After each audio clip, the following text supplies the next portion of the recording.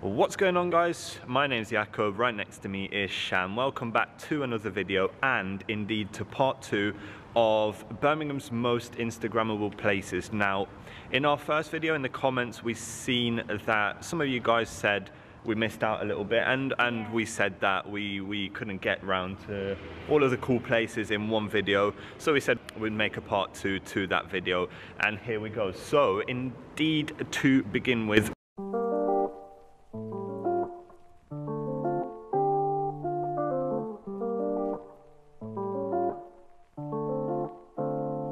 straight away we are in our first spot. Now, if you know Digbeth, if you are familiar with Birmingham, you'll know it's a bit of a chic, it's a bit of a cool place. It's got a bit of a reputation for one of the most kind of urban areas coming up in and around Birmingham. Now, we've got a lot of different graffiti cool places all around Digbeth, but this place in particular is one of our favourites, I think, and it's Floodgate Street. So let's spin around here. We've got plenty of really cool, really nice graffiti walls all around the kind of main street, all around here. But, and this is where we're going now, we've got this little alcove kind of under the railway bridge area, and look at this. This is awesome. It's got a lot of cool different graffiti. If you wanted to take pictures, shoot a video, have a photo shoot done, this is one of the coolest areas, I think, all around the city to do so. So like I was saying, in addition to this area that you have here, you can also walk up there and go straight to the custard factory. So this is a really cool central area, and we'll pop all the places down in the description as well, so you know where they are. But let's go to number 2.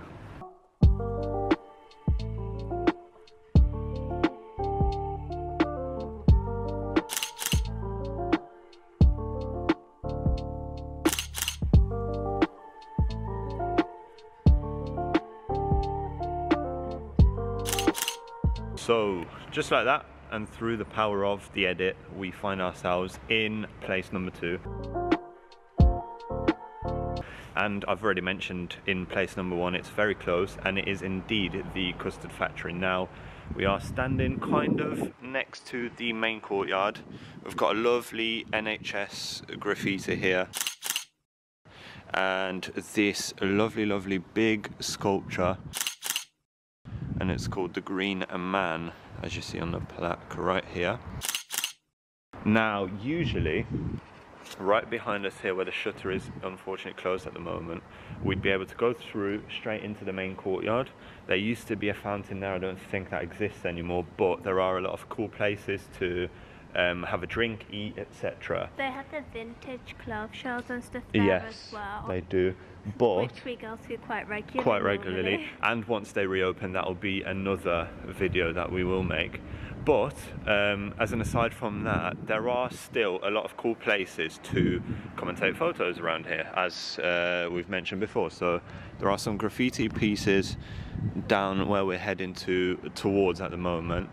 There are stickered up signs which are quite cool and quite, I don't know, quite interesting, I suppose, to have as a backdrop maybe. Ghetto Golf is just down the road from here as well, and we have all these little independent shops here. We've got the fountain, and there's some big graffiti right on this building as well. So again, a lot of different interesting things to see. A lot of places to take photos, etc. So it's another one of our little interesting, cool, favourite finds, I suppose, for this. So it's a lot better when everything's more open, so we'll show you that one day. Oh, for sure. Okay, let's move on to place number 3. Let's not waste any time. Okay, and just like that, once again, we are back with place number 3. And as you can see behind us, it's quite a substantial building. It is, of course, the Millennium Point. Now, it's in very close proximity to the university, and all this building work going on here is going to be the brand new Curzon station, for HS2 opening in like 2026 or something like that. So what makes this Instagrammable? Now you've got the views behind us here. We're standing on these kind of steps here. You can go further down. There's a lot of greenery down there. There's some cool, as I said, building backdrops, etc. There is also this lovely view in the distance of the city centre. So you've got the Bullring there, the Rotunda, even what's that, Radisson Hotel? Yeah. So that's you know, it's a really good central place to see a lot from here. And you've got some of the old mixed in as well with that pub and the original building of Curzon Station there in the background also. Now, again, it's in very close proximity to the city centre, so you can walk here really easily from the city centre. And it's just an overall nice open area to do a lot of photo shoots, video shoots, etc. if you so wish to do. But yeah, that's art place number 3. Let us know if you agree, let us know if you don't. Anything is much appreciated in the comments. And let's move on to place number 4. This is Cathedral Square, better known if you live in Birmingham as Pigeon Park. And behind us is St Philip's Church. Kind of see it in there. So again, this is a nice green, kind of vast open space, lovely old-fashioned church in the background. Again, really nice backdrop. You've got the modern kind of city buildings all the way around you as well. So that's our place number 4. This one is Great Western Arcade. Just to the side of the part that we literally just 30 showed seconds you. walk from Pigeon Park. Yeah, so it's got a very old-fashioned look about it, like what you normally see in the street of an old-fashioned village. Let's show you. It's very cool. It's got this nice blue colour up the walls, and then this nice floor. This would take some very nice Instagram pictures for sure, because it's got the old-fashioned nice background. If you look at it like straight on, it's got a very like symmetrical kind of background. It's really cool. We'll and show yeah, we'll you definitely that. make some nice photos.